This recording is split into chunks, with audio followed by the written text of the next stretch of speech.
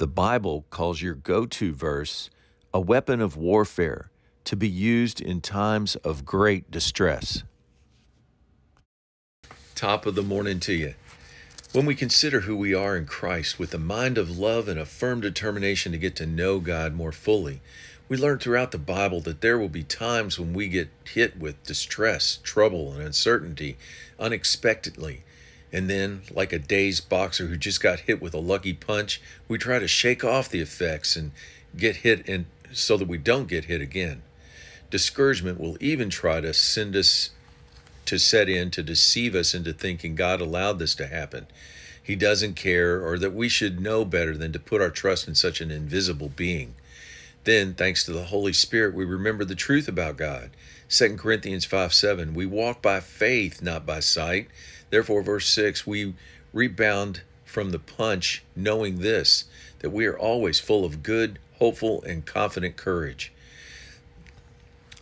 Like the disciples in 2 Corinthians 4:16, we choose not to become discouraged. In verse 18, we choose not to look at things that are seen, but to those things that are unseen, because the visible things are temporary, the invisible things are everlasting. 2 Corinthians 5:14, we allow the love of Christ to control, urge, and impel us forward. We remember 2 Corinthians 3:5, our power, ability, and sufficiency comes from God, not ourselves. And also, like the disciples in 2 Corinthians 4:8 and 9, if we get crushed, then we are not driven to despair, for we are not alone and we are not destroyed. Romans 8:35-38, for what shall separate us from the love of Christ? Trouble, distress, persecution, or sword? Verse 37, in all these things we are more than conquerors through him who loved us. Verse 38, we are persuaded neither death, nor life, nor angels, nor principalities shall be able to separate us from the love of God in Christ Jesus our Lord. For we know in Psalm 107:28, when we cry out to the Lord in our trouble, He brings us out of our distresses.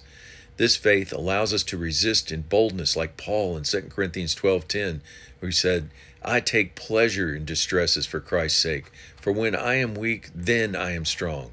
And the promise in 2 Corinthians 7:6, our God comforts, encourages, and refreshes and cheers the depressed and the sinking. 2 Corinthians 4:16, therefore we choose not to lose heart when coming under pressure, because though our outward man is perishing, yet the inward man is being renewed day by day. Words of encouragement, it's good to have these verses of God's word at the ready in times when we get attacked. 2 Corinthians 10:4, for the weapons we fight with, God's word, pull down strong arguments against God for those of us who believe. Unfortunately, unbelievers don't have this luxury, for the God of this world, Satan, blinds their minds, preventing them from seeing the light of the gospel. Have a great day.